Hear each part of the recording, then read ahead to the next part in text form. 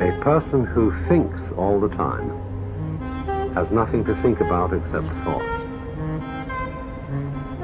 So, he loses touch with reality and lives in a world of illusions.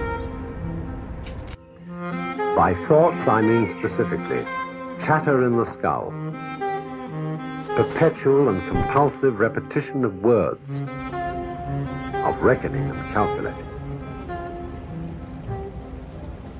I'm not saying that thinking is bad. Like everything else, it's useful in moderation. A good servant, but a bad master.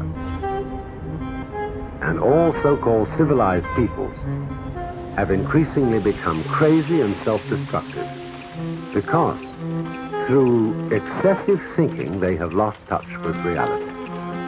That's to say, we confuse signs, words, numbers, symbols, and ideas with the real world. Most of us would have rather money than tangible wealth, and a great occasion is somehow spoiled for us unless photographed.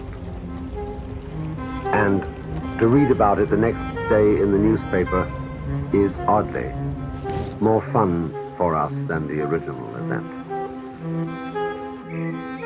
This is a disaster.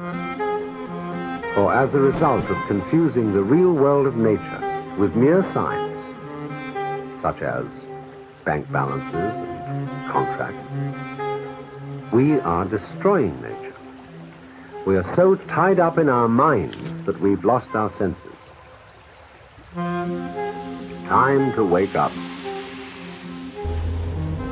What is reality? Obviously, no one can say, because it isn't words. It isn't material, that's just an idea. It isn't spiritual, that's also an idea, a symbol. Reality is this.